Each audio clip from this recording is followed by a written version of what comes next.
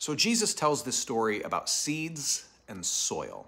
And it's really a story about his message, that's the seed, and human hearts, that's the soil.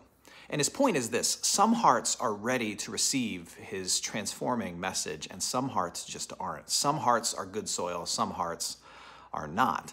And when you hear this story, if you're like me, you think, well, I want to have the good soil. I want to have the heart that's ready to receive this life-changing message of Jesus. But think about it. What is it that makes for good soil? If you've ever planted a garden or put a flower in the ground, you know what it takes. It means ripping up the ground. It means putting good bacteria in it, stuff you wouldn't want to touch or smell otherwise, into the soil. That's what makes it ripe for the planting of a seed. What is Jesus's point here? What is it that makes for a heart that's ready to receive his transformative message? It's a heart that is humble. Oh no, not just humble. It's a heart that's been broken, open.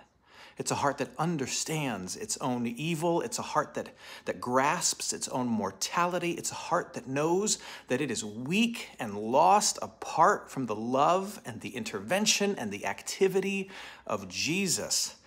That is a heart that is good soil. So here's what I think you should do. Don't despise the difficult moments of life. Don't overlook the struggles and the moments of weariness, even the times of despair. See it through the lens of faith.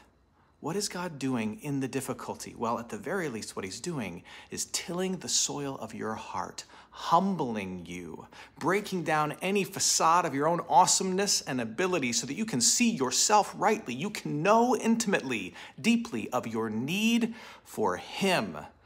He is making your heart ready over and over and over again to receive the message that Jesus is everything. You are loved, you are forgiven, you are his.